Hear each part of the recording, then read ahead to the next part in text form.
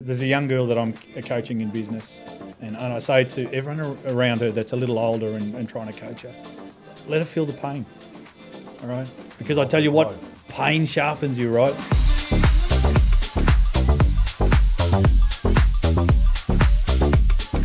So with your experience in the past with working with Ezy and Blockbuster, how much of that did you actually bring to what you're currently doing? Because it would have been a ton of things you've learned. The customer service piece is gold. The scale piece, the scale piece, and yeah, the scale. definitely. Well, both. We're trying to do this. There's no VC money. There's no funding. We're trying to build this out of cash flow because I think the business is strong enough to do that. And you're going to go, I that's madness. I actually love good old-fashioned stories like that. People raising money, don't understand the value of that capital. Yep. I'm a big fan in old-fashioned businesses, cash flow, that understand what is generated. I think the thought process is a lot more strategic. It's a lot more important. You've got skin in the game personally. Exactly. Now, not a lot of people understand that, and I think it's more of I'm in the same boat, an older mentality, I think, an old-fashioned business. Yeah. I'm surprised with Nick, a lot of people, venture capital, bring in more money. We could go to market with our idea and raise lots of dollars. I don't even want to think about it, right? But that's to me, that's not satisfying. Let's build it one brick at a time. Do you think you can scale it quicker? Absolutely. We could, but absolutely. But you'd dilute what you're trying to achieve, do you think? Yeah. So my business partner and I, here's a lesson, all right? We were in our 30s, full of ourselves, like Nick. No one will outwork me, okay? Cool. I had the exact same attitude. We spent 2 years building 20 odd stores. Which is incredible, by the way. Yep. Incredible. You know what we forgot? The people. You mean your team? Is that what yeah. you're referring to? Every store needed 10 or 12 employees. You need to train them. Which is 200. So you grew too fast. The infrastructure couldn't keep up with the demand of training your team? Correct. Yeah. Sounds 2 easy years. to know after in hindsight. Hindsight's 2020, of course. Well, you're so focused on you have one mission. I got to build stores. All right. You don't know what you don't know. You don't know what you don't know. Don't know what you don't know. So then we spent 2 years and probably not a shameful time, but a real learning curve where I had to go and fire good people because not a lack of their ability, a lack of my initial forethought and in the Richard Branson, hire for attitude, train for skill. The train for skill piece was horribly lacking. I do, and that's I was fortunate enough to be invited to his island and spend 5 days with him. Had lunch with him. Surprised you're still alive. I've heard stories. No, it was actually, I was on Nedelko and I played snooker with him on the top of it. I've got a couple of photos I'll show him when we go to the back there. So how many photos do you have? You'll see that. I'll show you the Ronnie ones and your ones and the Branson ones on top of Nedelko. Okay. There you go. And I had a breakfast with him. I had a chat with him and I said to him, I'm going to ask you something, Richard. He goes, what is it? Sir Richard Branson, of course. Richard, yes. How do you find people that have the exact mindset? And when I was on his island, I was interviewing all these people and I was asking him, what's it like to work here? And they all had almost the same things I was saying. His energy attracted similar people, and he's a people person. You can see it through and through. But when you actually meet someone, my mindset's always, is he actually what you think he'll be? And it was exactly what I thought I'd be. He was driving up in a buggy, saying hello to everyone as he was going up. Super nice, and he's obviously dyslexic and got ADHD as well. So as we're talking, having breakfast, he looks around, and he comes off because he saw one of his pink pelicans and he goes, I'm going to go save it. It's halfway through our lunch, breakfast, he left. And I thought, is exactly what I thought it'd be. He's nice involved. as pie. Yeah. Next day I saw him, I go, can you have a couple of shots of snooker with me? And he goes, no problem, signs a book for me. He was exactly what I thought. He's a human but it being, was actually, you could tell the care he had for everyone, driving past, he knew everyone's name. 200 people worked on the island at any given time. And I saw that and I remember that. I took a lot away from meeting him and it was obviously an honour to meet such a good entrepreneur. It's really funny. On the drive here today, I said to Nick, Nick, you're really generous, and I with our people, and I applaud that, and I hope you can maintain that in perpetuity, right, for the rest of your life. As you get bigger and harder, you get harder. It gets harder. So that's a great skill, Nick. The thing that it really attracts me to this person and this generation is I feel they have much more empathy for each other. It's like why do you think that is?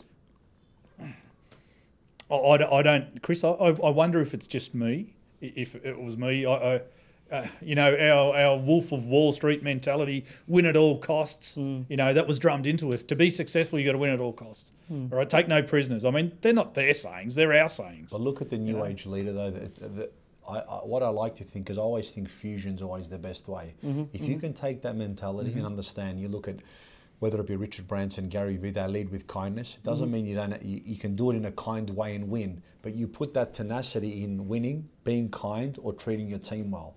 So for me, I thought the answer for me personally is fusion. How do I take that tenacity? Because for me, the old-fashioned crazy mentality of I'm either dead on doing this, which is kind of the cloth that I've been cut from, but I want to do it in a manner that when people talk about Bransons of the world or that, they're in a kind manner, and I'd like to think my team would say similar things, because for me that's the most important thing, because if you look after that, the rest will work. And I think always the best is a fusion of both. See, I love that, because I think my generation wasn't wired that way. My generation was the look after your business and everything else looks after itself. It wasn't necessarily a focus. The amount of times that I rolled out, my cowardly line that I rolled out when I needed to, it was for the good of the business. Oh, look, I'm not going to sit here and say sometimes you've got to make decisions that you're not 100% proud of. You learn from as you grow, and it takes a real person to admit when they make mistakes. And I think any CEO makes a ton of them. Oh, you have to. It's how you learn from them. Because you've got lots of decisions to make. It's how you respond. Yeah. It's how you handle your mistakes, and your team is how do you handle yourself? 100%. I don't think anyone can say otherwise, but I think overall, if you're coming from a good place, it's going to show most of the time, which is important.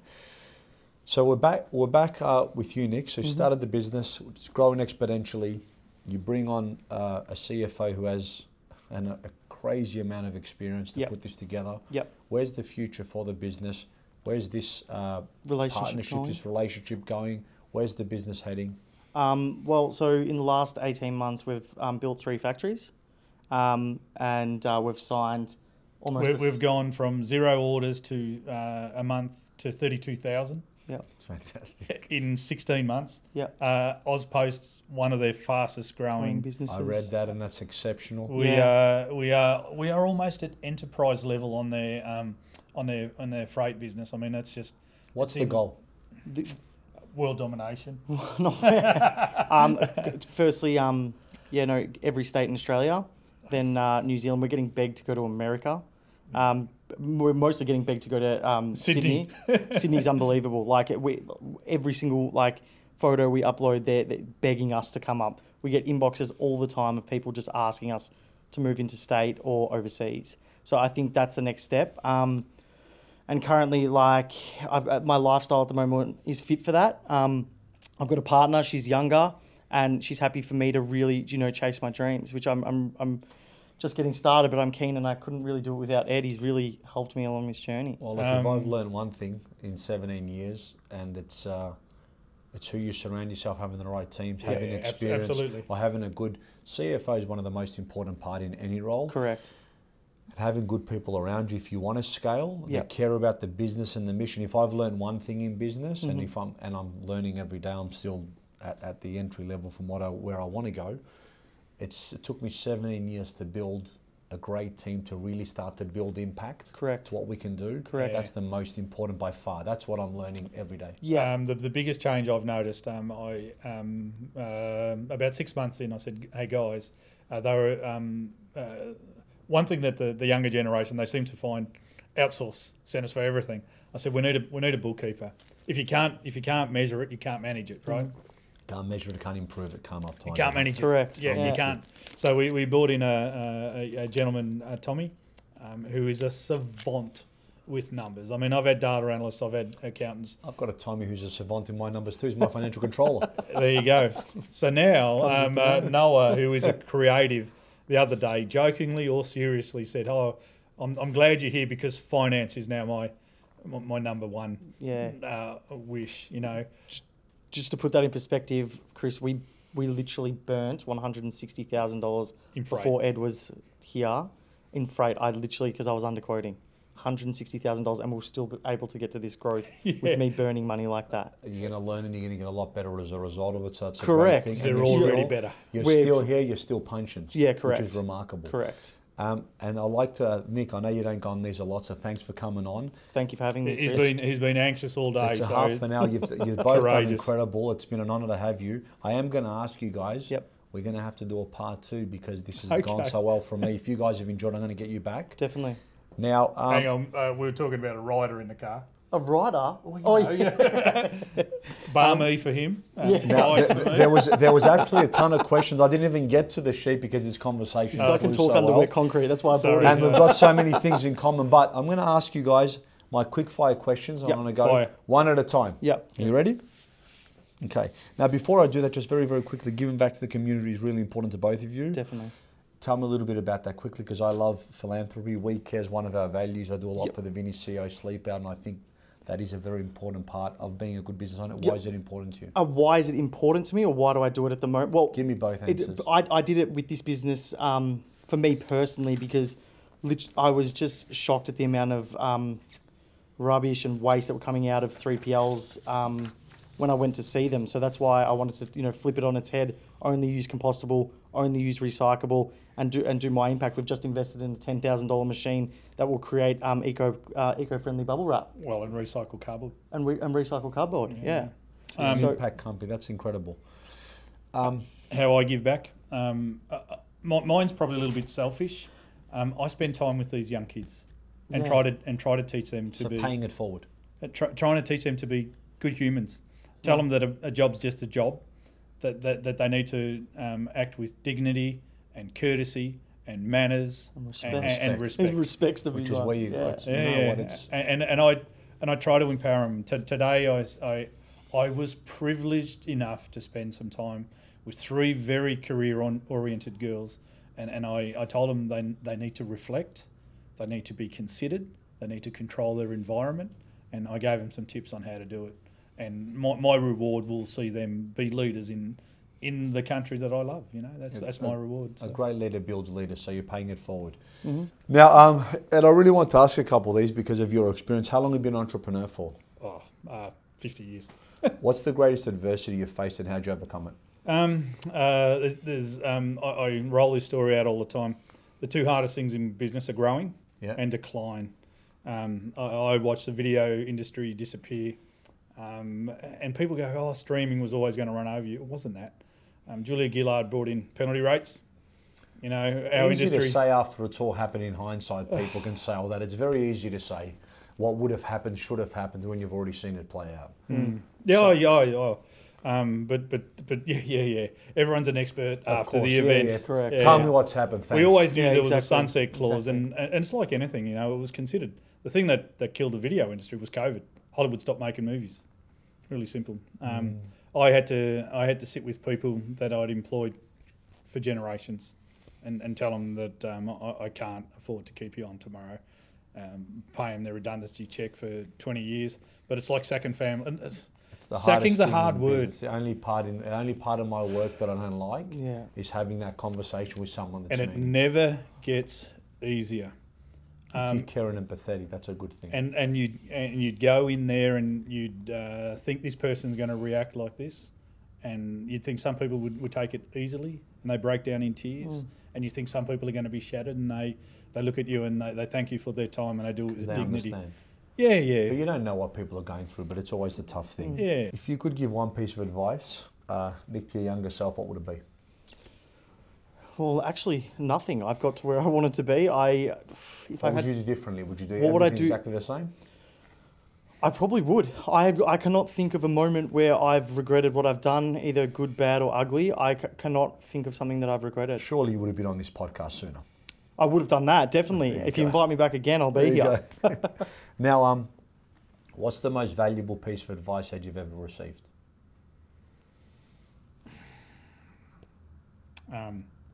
1 year in the life of a tiger is better than 100 years in the life of a donkey. So basically, go for it. Go for Live it. every to Be the maximum. courageous. Answer to no one. I love it. What's something no one knows about you, Nick? I love UFOs. Is that weird? I don't know if it's weird. I don't know how many. I've never seen any yet that I know of. I love watching about reverse engineering. I love Bob Lazar. So if you know any of these people, Bob Lazar. Bob Lazar. What do you feel the secret to a good life is, Ed? Pay attention to people around you. Treat them respect, you know. And I, Chris, I've been battered. Being a franchisor, we had 800 franchisees. It's a combative industry, right? When everything's rolling really well, everyone wants to know you. Everyone's your friend. Everybody loves you. And when things aren't going well, you're the problem. It's never. But people still need to be understood. They need to be respected. And like I said, I said to the girls today as I was giving them a lesson about life, I look at myself in the mirror every day and I ask myself, have I done the right thing? Am I doing the right thing? All right? Because I don't really care about other people's opinions, Chris, because if I did, I wouldn't have done anything.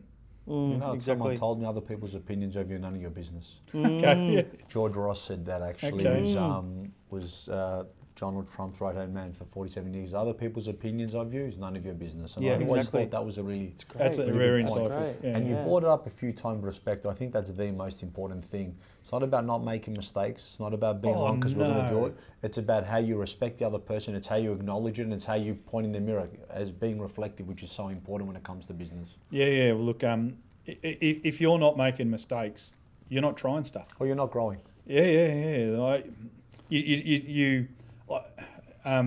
There's a young girl that I'm coaching in business, and I say to everyone around her that's a little older and trying to coach her, let her feel the pain, all right? Because I tell you what, pain sharpens you, right? It also shows how you respond. Is it that fight or flight? Are you going to go down? Are you going to come back? Are you going to bite your teeth? Are you going to show up tomorrow? I think that's the biggest lesson in business, I try to, one of the things that I try to teach in leadership, you know you're a leader when you present, when an issue or a problem presents and you step forward without thought. You show up. Right? You show up, but you're the first to step forward. All right, you're the first, and it's a reflex, not a considered. I'm not thinking about it. This is what I do. This is who I am. Yeah. It's second nature. I always say that too, and I have that conversation in COVID. I said, now I want to see who shows up. I'm putting you on notice, guys. I'm putting myself on notice. Let's see what we've got. Everyone can be rosy when things are going good. It's when things are getting tough. When you judge a substance of a man or woman. Exactly. And you said something. I always say to, as I'm getting older, I say I don't even really. I don't really listen. I don't really listen what people say. I judge what they do. Yeah, exactly. All I look at is people's actions. Talk's cheap, right? Are they aligned with what they're saying? Because a lot of people say a lot of things, and I'm seeing more. I've become a lot more quiet. I'm trying to listen more because people say things, but your actions aren't aligned. So in business, I'm learning that as well. I do want to ask you this, Ed. Sure. What advice would you give your younger self?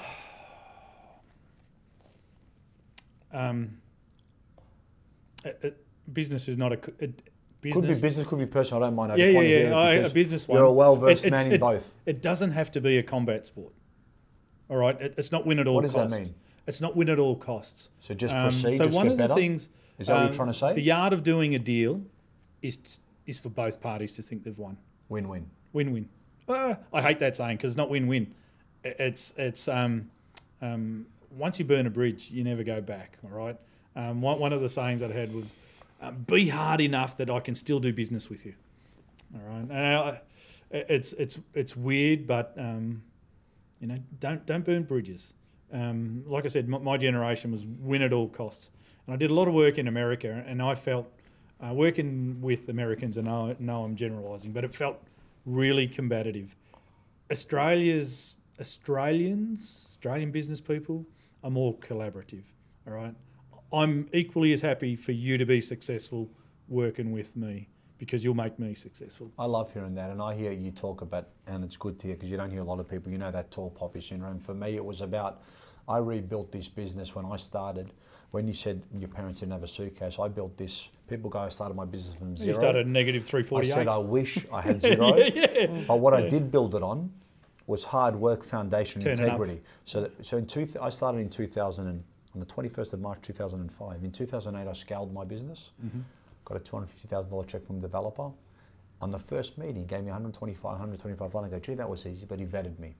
He knew what I did in my previous jobs. He knew I was a man of my word. He knew I had integrity. And when I thought, gee, that was easy, I gave him a business proposal on one page, which I still haven't read.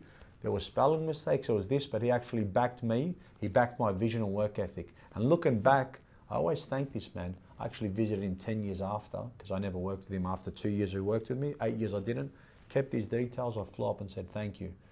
I read your facts you gave me every day. 3/23 on the 10th of the 9th, 2008 is when he agreed to help me and give me that money on that one page where facts came through. Read it every day. It's on my computer, and I flew back 2 weeks after the 10-year anniversary to say thank you for helping me. This is what I've done, and I appreciate your help. My business partner Paul Uniac and I, we formulated a partnership to grow these stores that I talked about. It was about 2002.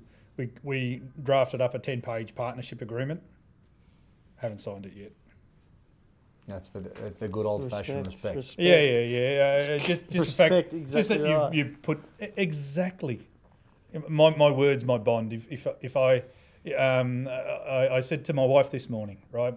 Once we agree and we do a deal, the contractual stuff's just ceremony, right? Because if my word's not worth 10 or 20 or 50 or $1 million, my word's worth nothing. Of course. All right. So, this I don't know if I was brainwashed by my dad and my granddad about respecting people. A good person's a good person. Even today, we interviewed a young girl, and I said, Nick, I've read her resume. Her skills are miles beyond what we need. All we're going down the stairs to see if she's a good person. That's exactly. it. You're That's all I hiring want. attitude, because everything else is trainable. Anything Correct. else? Yeah. And she was. So I'm going to start with you. What's the first thing you think of when you wake up, Nick? The first thing I think of is breakfast. No, that's a lie. I don't absolutely the truth. No, I don't actually eat Coffee. breakfast. Off camera, I heard you like food. I love food too. I do love food, but the first thing I think of is my customers, because when I turn on my phone, I've got about 180 WhatsApps to look through. I love WhatsApp. Yeah, so. Ed. First thing I think of is I mentioned before that my generation has let themselves go. What am I going to do today? What exercise? So if my body and my mind are failing, I'm useless. I'm a waste of time. So my first thought is Clarity. Yeah. Keep a clear mind. How do you start your day? How do I start my day? Well, it starts at about 6:30, and I go straight into the warehouse and make sure everything's operating properly. So head to the office. Straight to the office. Up at 4:35 a.m. Been doing that forever. That's actually a sleep in. Plan my day. Yep. Go to the gym. Get to work. That's fantastic. What's your favourite thing to cook? Steak. Pasta. Love them both. What's the worst job you've ever had? Worst job? Yep. I'd like to say carpentry, but I learned so much about hard work. I don't think I could say that, but I would have to say labouring or carpentry was the worst, besides the lessons that it taught me. Yep. Ed? I don't reckon I've had a worse job, because I've taught myself that whatever I'm doing, I control my environment, so I've always had fun. But the most meaningless job, I worked on the line at the Kraft Cheese Factory. What haven't you done? What haven't you done, mate? Look, if I washed dishes at a beach shop, I was cleaning toilets at a nightclub, I was a busboy. I did all that, so... Good fun. And yeah. Happy days. What's your biggest pet peeve? Pet peeve? I think just people not having respect.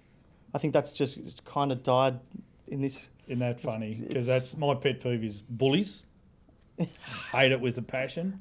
And when in the last 100 years did manners stop being a thing? Exactly. It's crazy. We're seeing what does it matter if you're drinking a latte or a cappuccino? Suck it up, princess. Just drink it. Move That's on. the spirit. What's the best gift you've ever received? The gift was actually my niece. That was about last week. Her name's Kiara, and I haven't felt love like that ever. So I'm really happy, and that's my gift.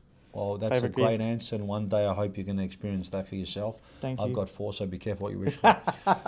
Same question. Yeah, time with my kids. The fact that they still think I'm interesting, even after I rolled out the same story for 1 million times, I still respect their dad enough to laugh. That's the spirit. That's love and respect. Yeah. And hopefully you're funny as well. You are quite funny. Name one book that positively influenced you. 48 Laws of Power, without a doubt. If you haven't read that, you're losing. Chris, year 9 were the best 3 years of my life. I don't reckon I've read a book since. Do you have any tats? I'm covered. Covered? Covered, head to toe. Too chicken.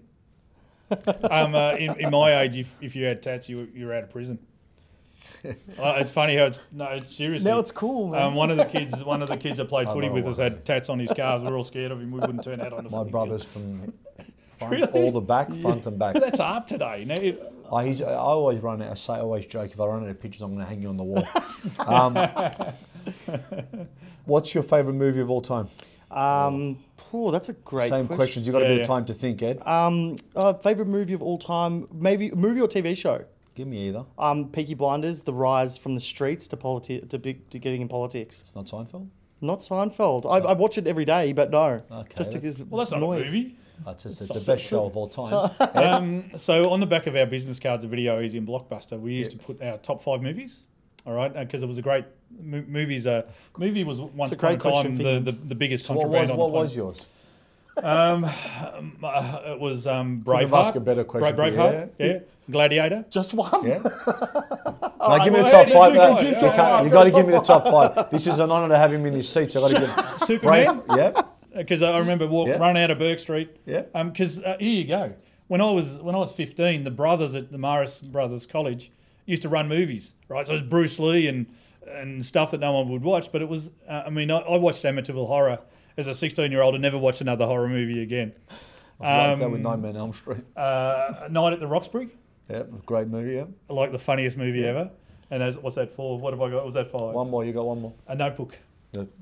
That is a good movie. I don't know whether it fits in with Gladiator. It's a bit soft. It's a but bit we'll get different. into it. Big contrast there, Ed, but we'll let it go. When you're not working, how do you spend your time? Probably cooking. I do a lot of cooking. I just bought a spit. I'd made 2 spits on the weekend. What is it with wogs and spits? I'm sorry, mate. I'm a wog. You have to. It's respect. You got to respect. Same question, Ed.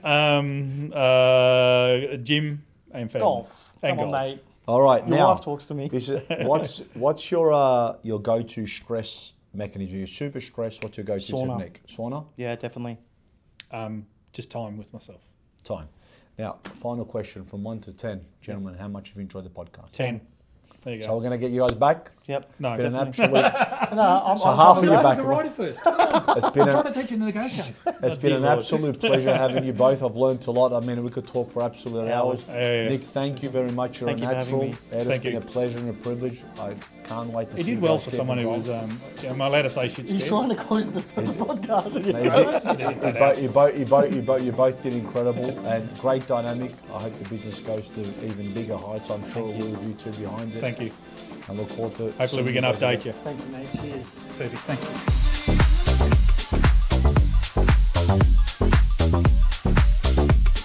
All right, now that we're off, I guess it's probably important to note the Ronnie and the Branson stories and that, and I made all up. Before you guys get going. Yeah, I never met him. I'm only kidding, guys. Come on. I can't help myself. I like fun. Yeah.